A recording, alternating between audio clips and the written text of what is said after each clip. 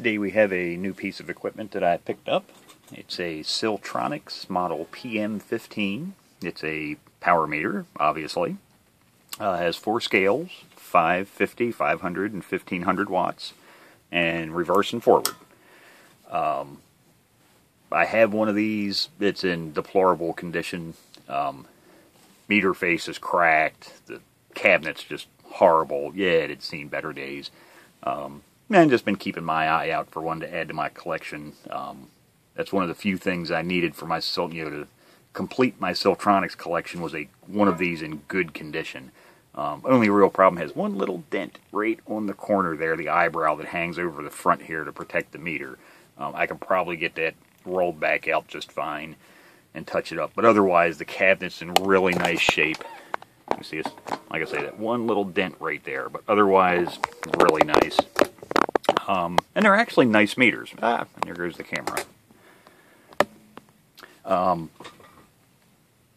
These are not peak readings, so there's no battery, no power source. It's just a few passive components.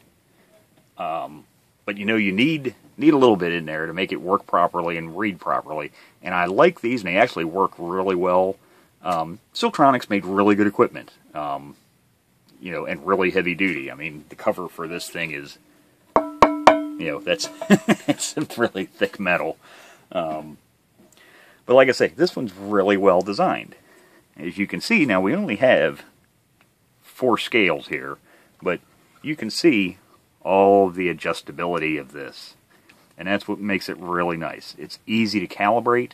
You don't need a service manual for it because, as you can also see, they labeled everything.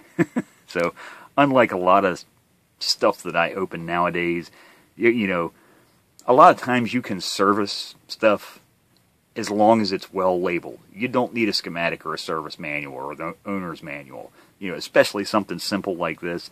But, if they don't mark stuff, then you have to, reverse engineer everything, trace everything out, trace all the wires up to the switch, prove out, each switch position to figure out what each potentiometer or, trimmer pot is for.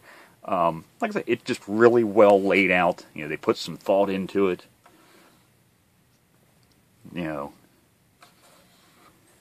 see, it does have one access hole for the trimmer cap right there. But, like I say, I just thought I'd do a quick video on this, in case nobody's ever seen one, or seen the insides of one. Another nice thing, back in the day, they took pride building stuff. They initialed stuff when they did it. So, there's initials that might not show up in the camera really well, but there, I can see in pencil, there's initials right there, there's initials right there. So, probably the people that assembled it, the other person that calibrated it. Now, I did try this. It does work. It's horribly out of calibration.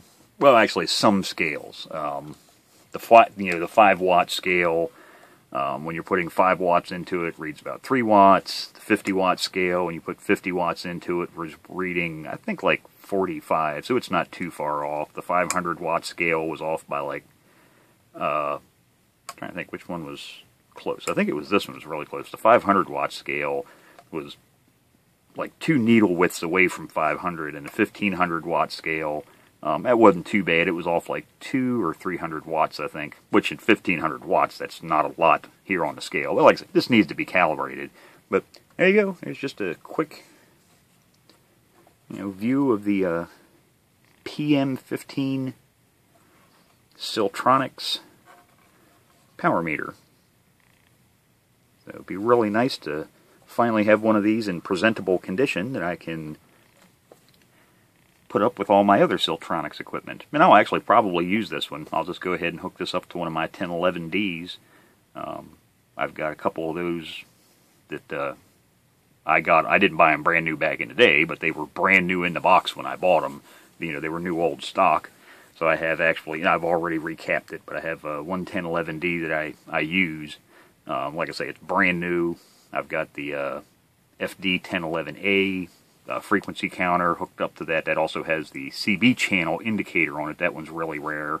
I have my other PM-15 hooked up to it currently. It works fine. Like I say, it's just condition-wise is so now I finally have one.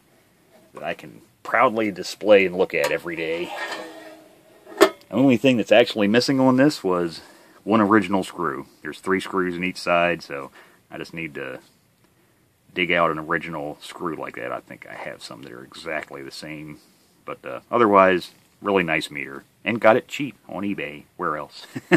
So, enjoy.